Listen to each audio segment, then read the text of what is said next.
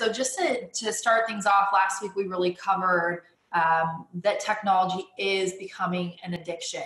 And we talked about that in comparison to sex, drugs, gambling, and beyond. We don't look at it as a true addiction, but as you listen to what we discussed last week, you realize it really is an addiction when something becomes more important than anything else in our lives.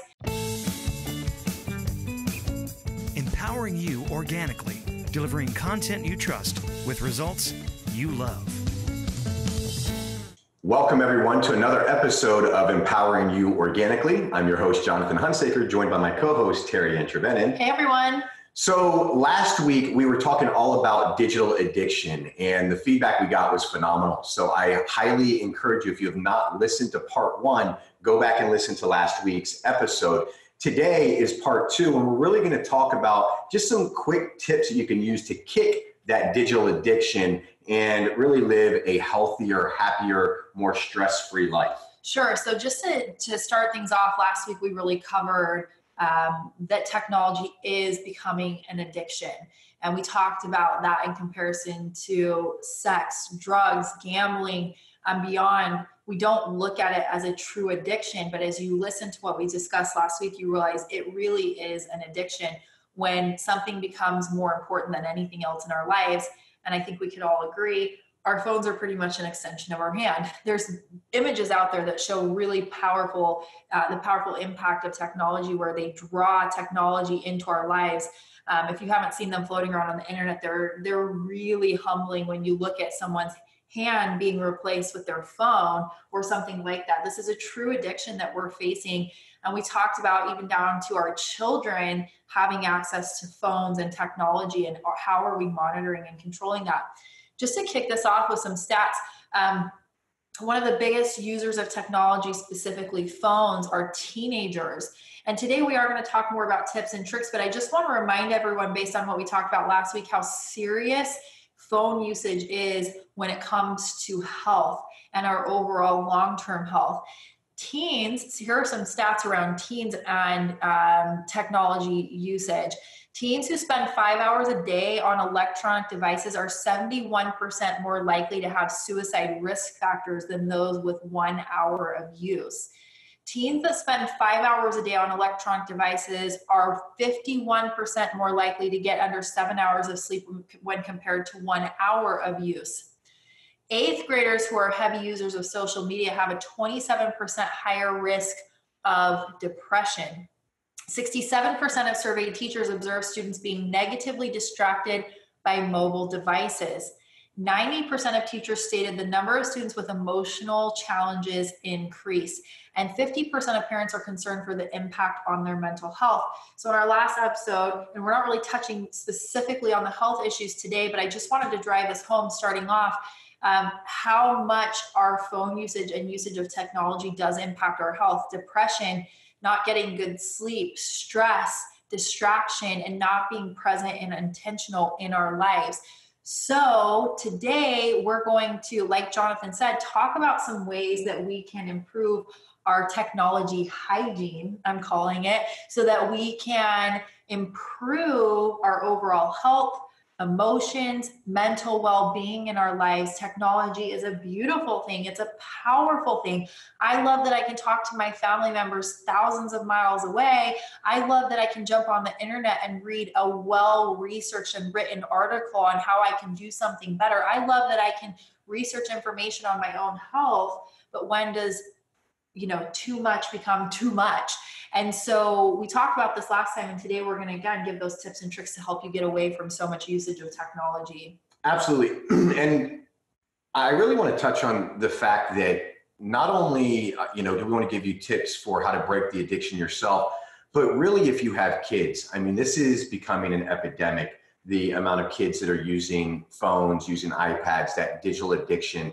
And we really have to start addressing that sooner rather than later. And we talked about with really young kids, like I have 2, 4, 5 years old, that young, I really just think, don't introduce them to it. Or if you've introduced them to it, take it away and extremely limit the use of it. Like even our iPads, if they use the iPad, they're using it to watch Daniel Tiger or something like that. It's not even to play the games and get overstimulated like that. It might be to watch something if we're going on a long drive or something. And so the first thing is, I just think that you cut it out from the young ones and don't let them get introduced and overstimulated, or you're going to have a hard time breaking that addiction. Yeah. The second thing I want to talk about too is we have to lead by example, right? Not do as I say, not as I do, right? Let's not be hypocrites in all of this, especially for those of us that have teenagers and the ones that are at the highest risk right now. If we're going to have any amount of influence on our teenage kids, we have to lead by example. We can't tell them, don't be on social media, don't be texting your friends, don't do this, don't do that, while we're looking at our phone telling them not to do it, right? So we have to be the ones to lead with example. And I just want to make that really clear, because I think it's often easy for us as parents to not think that the rules apply to us. We're the grown-up, we're the parent, we don't have to follow the rules. Well, you know what? If you followed this rule about limiting your digital addiction, you're going to have much more influence on your teenager when you ask them to put the phone down than if you didn't. Absolutely. I agree. And I think too that, that goes back to a conversation around, communication. I think sitting down with your family and determining together, how is this going to look for our family as far as technology usage goes? Do we want to be a family that sits and spends time together more, communicates more, has relationships, has long lasting relationships, memories and things like that? I think talking to your kids about why setting boundaries, limiting use, monitoring what they're doing matters. We're either going to raise our kids or we're going to let technology raise our kids. If they're not learning things from us, they're learning it on their phone. I think we have this misconception about kids that they don't understand at our level. They don't know things. They don't learn things as fast as us. They can't comprehend things.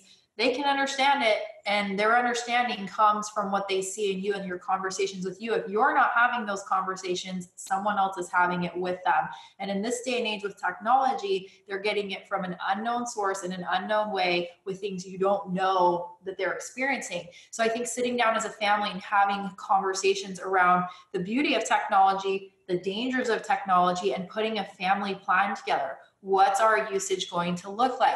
How many times a day are we allowed to use it? For how long will we use it? What can we use our cell phones for? What should we not use our cell phones for? What can we use technology for to benefit us? What should we not be using technology for? I think it starts with education. I think it starts with having family conversations. I think it starts with setting boundaries. That open communication helps kids to be thoughtful and be good stewards over themselves when it comes to technology use, because you're putting that power in their hands. It's a conversation that we don't have enough anymore, quite frankly, as families. And that is that family conversation. How are we going to be as families? And that conversation, quite frankly, is not had enough around eating, right? What are we going to choose to eat? What are we going to be intentional around our eating, right? What's our intentions around using the digital phones and the TVs and all of that? And so I love the idea, and who'd have thought we'd be doing a podcast that just talked about families talking more. But just getting together and talking and creating a plan is essential. And imagine the closeness that you would have having that conversation over dinner sometime and doing things together as a family. Absolutely. It would feel old school, right? It might feel like when you were a kid again. And I don't know. I don't think there's anything wrong with kind of turning back the clock and going back to some of those older habits, those old school routines that really emphasized a lot on family. Sure. I think another thing too is we talked about this in the last podcast, 4 to 5 hours a day on our smartphones.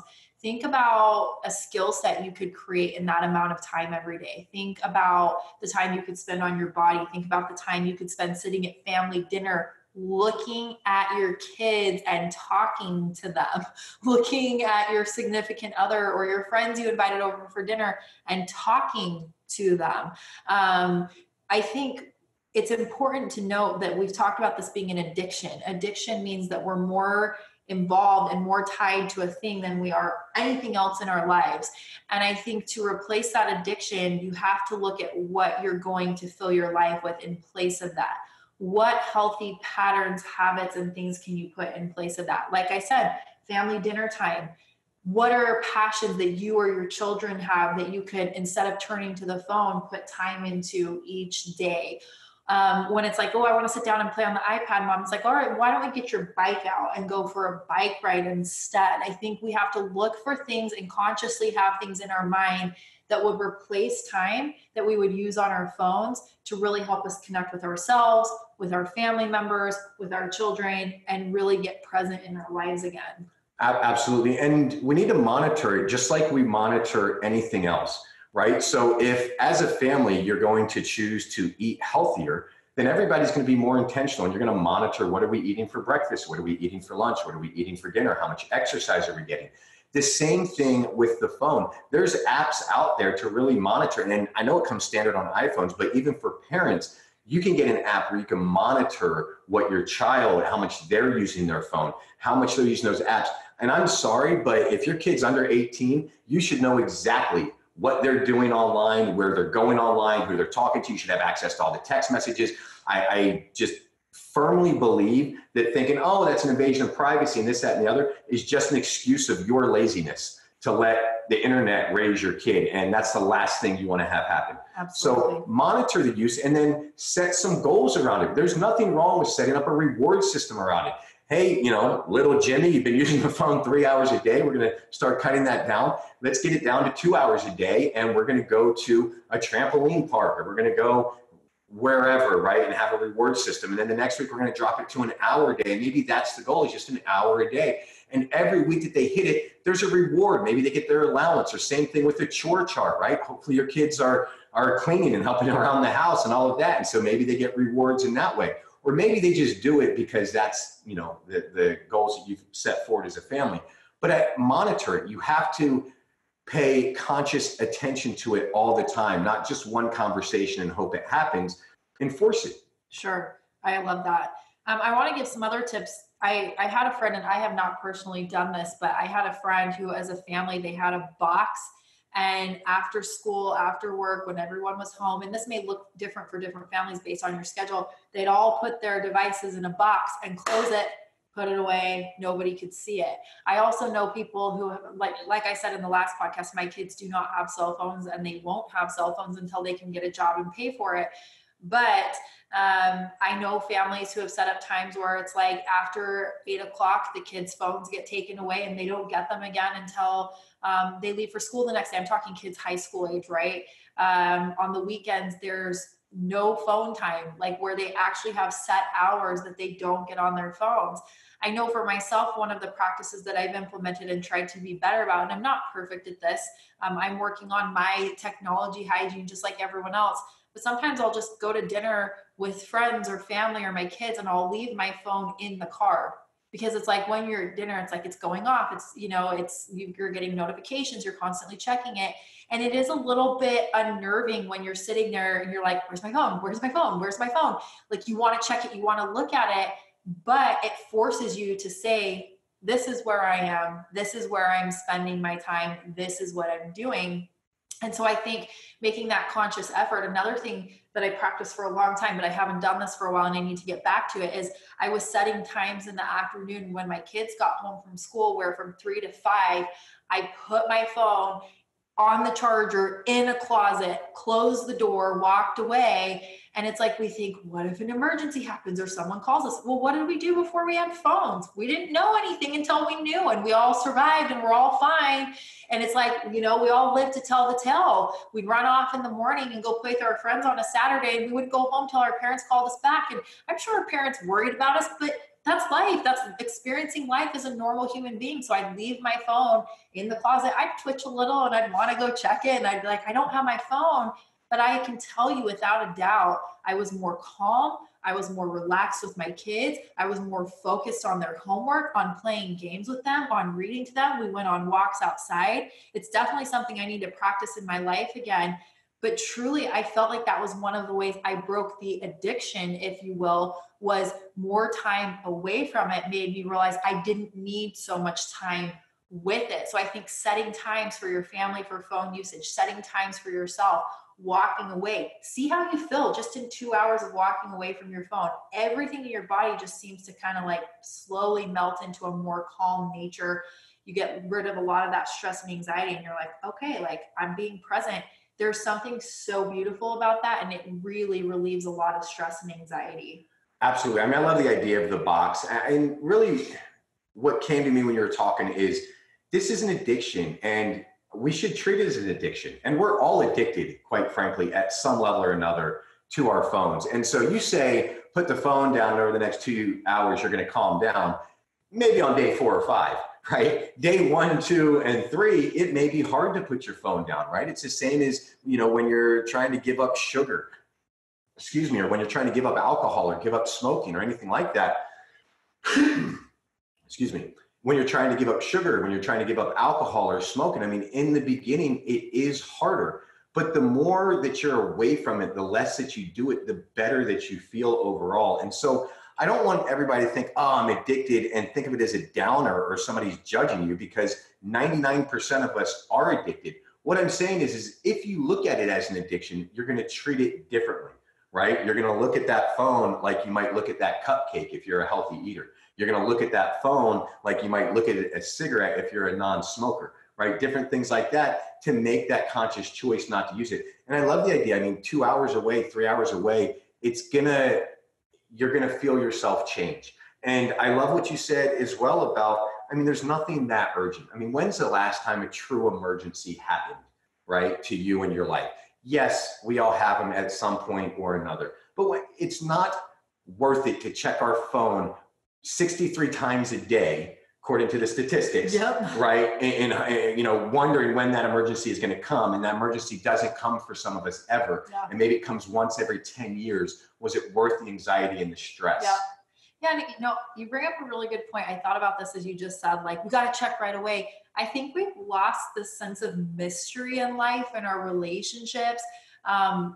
We constantly are talking, we're constantly communicating. We never have time to wonder, like, how was their day? Like, what did they do over there today? Because it's like, I'm doing this, I'm doing this, I'm doing this, I'm doing that. I find that for myself, I enjoy my relationships more when it's like, I haven't heard from them all day, and then the next day I get a message like, I did this yesterday and this yesterday and this yesterday. I love being connected to people, but at the same time, like, we've lost this sense of wondering. We've lost this sense of mystery in life where we're constantly like talking. We don't even have time to think about, what does that look like for them? What are they doing? Like, we don't have that in our lives anymore. It's like a dying art to like really maneuver relationships in a truly connected way, because we're connecting all the time. One of the things that drives people crazy about me is that I have my phone on silent all the time. So if I disconnect from my phone, not only is it on silent, but like I have no notifications turned on. I have everything on silent. My phone is rarely ever on ring unless I know I'm truly waiting for something to come in, like someone's going to give you a call back and you need to talk to them that day. I'll turn the ringer on. So I lose my phone a lot. And this is why it drives people crazy. They're like, why don't you just turn your phone on ring? And then when you lose it, you can find it. I'm like, I don't want my phone constantly ringing, pings and texts and notifications. All of the notifications are turned off on my phone. My phone is on silent almost all the time. If you see me, if you're with me, you can almost guarantee that my phone is on silent, because I don't want to hear that all day. I used to have an Apple Watch. I took it off because it was constantly reminding me that people were talking to me and they needed me and they wanted my attention. And I was getting into this habit of constantly feeling like I needed to respond to people, but I didn't. I didn't need to respond constantly. People can wait. People can wait to talk to you. Sometimes it's fun not to talk to someone for a day, because then when you talk again, it's like, hey, I missed you. You know, we've just lost so many things in constant communication. So those are just a few tips and tricks. Walk away from the phone. Turn your phone on silent. It's a beautiful thing. And silent means turn off the vibration too. Yeah. Oh, I don't have vibration on, nothing. It's total silence. Right. All the time. And I get comments from people. Did you see my text? Did you see my call? Nope. I didn't. And how many times has the world ended or came to a crashing end because you weren't able to answer that phone? I can't think of any emergency in the last 2 years where I wasn't able to handle something when it needed to be handled. Exactly. And that's the reality of it, right? Is it's not that important, right? I mean, we all want to feel like we're important. We want to feel like, we need to know, but you don't. Yeah. It's probably better that you don't. You'd probably be less stressed if you didn't know everybody's business all the time and what was going on all the time and checking into social media all the time. And here's something, because I think the challenge, right? You have a lot of people that get frustrated with you because you don't have your phone on. It's about setting expectations, right? So, and this is the same with email. If you want to be a lot more productive, right, only check your email a couple times a day and set an auto response up that tells everybody that emails you, I only check my email between 9 and 10 a.m., and 5 and 6 p.m. That's it, right? Then the people that email you have this understanding that they're only going to hear from you during that time. The same thing with your phone. Set expectations with people. I don't check my phone after 7 p.m. at night. I don't have it. I don't check it. It's not even worth texting me, right? And then people are going to be less frustrated. This is really important for your kids as well. Your kids can set expectations, right? Tell them to tell their friends, I'm only allowed to have my phone from 5 to 6 at night. That's the only time I'm allowed to use my phone. So if you call me or text me outside of that, I'm not going to see it until the next day. A lot of times frustration comes up because of mismet expectations, and we can fix those expectations through communication. And so set the expectations with other people in your life. Tell them, I don't check my phone that often. I don't do this. I'm breaking my addiction from my phone. So if you don't get a text right back, doesn't mean I don't love you, doesn't mean I'm not thinking about you, doesn't mean I'm ignoring you, and all the 50 million other things you're going to think of in your head happened. It just means I'm not checking my phone from this time. And it speaks to gratification. We live in a world of instant gratification, but truly, if you look at gratification, real, deep, meaningful gratification comes from long-term investment into things in our lives. And so I think we've got to step back and look at that with technology use. The last thing I want to touch on today, and I spoke about this in our last podcast that I was going to touch on this a bit. I'm big into scheduling your life and intentional living. I started scheduling time for even my kids in my life. And sometimes people say to me like, what? You schedule your kids? Yes, I do. Yes, I do. Because if I don't make that intentional time for my kids, like I do for meetings at work and people in my life, what does that say about my kids? I'll schedule a meeting with people at work. I'll schedule a meeting with my friends. I'll schedule this thing for myself. Scheduling time for ourselves, for our kids, scheduling our life is really important. When I'm consulting people or working with people at work who say, I'm overworked, I'm stressed, I have so much going on, one of the first things I ask them to do is turn their schedule over to me. And I'll talk to them about, what is this on your schedule? What is this on your schedule? How much time are you spending on this task? What are you doing with this? Oftentimes it's tweaking our schedule and putting things in perspective. I think that we can definitely do this with phone usage. And actually just talking about this on this podcast has actually leveled me up in my thinking when I look at people now moving forward and coaching them, consulting them on schedules, how to get more done in your life. I haven't even thought about phone usage, but think about that in context. The statistics say we're on our phone 4 to 5 hours a day. And as I touched on at the end of our last podcast, what could you do with that 5 hours a day? That's almost an entire work week that we're spending, or our work day in an entire week, 35 to 40 hours a week on our phone. What could you do with that time? Think about that in a 5-hour time block of a day. 1 hour to improving your body, 1 hour to improving your relationships, 1 hour to that passion project that keeps getting pushed to the side, 1 hour to prepping better meal plans, 1 hour to going to visit that friend that you just keep putting off. And are you going to regret that later that you put that off? Think about 5 hours a day and what you could do, what kind of a return on investment in your finances, your relationships, your body, your health, your emotions you would get from putting the phone down, walking away from it, and focusing energy and effort on things in your life where you keep saying, I don't have time, and you're making an excuse. And so I challenge people all the time when looking at their schedule. First comes you, then comes your family, then comes business, then comes whatever else is filled in there. I always talk to people in that order. One thing that we can add in is our phone usage time. Where can I cut out in my life to put those things that are important first? Those are what are on my list. It may be different for you, but I challenge people to look at your phone usage, your technology usage. How much of your time is that eating up? I know for myself, I certainly need to go back and evaluate that and why I'm not hitting some of my goals and some of my deadlines and some of the things I want to get done, because it's certainly impacting me more than I realize. And so just a few tips and tricks from things that I do, things I use when I'm coaching people on their schedules, on their time, but also pulling that from a technology perspective. Where can we tighten up there to give ourselves more time back to improving our quality of life throughout different aspects of our lives? I mean, I think the benefits just way outweigh the use of the phone, right? There's so much more we could do. And listen, I'm not saying it's not fun to sit down at night and go through Reddit or, Instagram or Facebook or something like that and kind of catch up and have some mind numbing time, right? I'm not opposed to that. It's a matter of limiting it. It's a matter of, are you doing it in the middle of the day? Are you doing it when you first wake up? Are you doing it on, on your morning walks? Are you doing it at all these times that it doesn't need to be done? Right. And I mean, I just love all of the things that you touched on in terms of all the other places we can upgrade our life with less time with the phone. And listen, you hear from a lot of people all the time. They complain about finances. I work too much. I don't have enough money. Put your phone down and learn a new trade, learn a new skill set, learn a new something, right? Or you're complaining about being unhealthy. Put the phone down and do the meal preps. I mean, I'm not going to repeat everything that you said, but it really hits home for me when you put it in that perspective, all the more things that we could do. And it's a matter of making that intentional decision to choose you and eliminate the stuff that doesn't matter. And I can promise you, Instagram doesn't matter that much. Facebook doesn't matter. That post that you missed doesn't matter. Yeah. That like that you didn't get doesn't matter.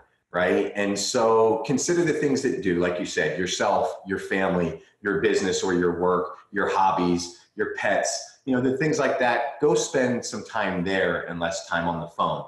So for those of you listening, I hope you got some wonderful tips here. Please go interact with people, put your phone down, talk to them, smile at them, ask for directions. Who would have thought, right? The person that you're asking might fall over and think, how are you asking for directions? Get some human interaction, do something. Let's change the way that we operate from just being so dependent on our digital devices. Absolutely. Yeah. And I want to end on one last comment that's been floating around in my brain. We've talked a lot about usage and our time spent on technology.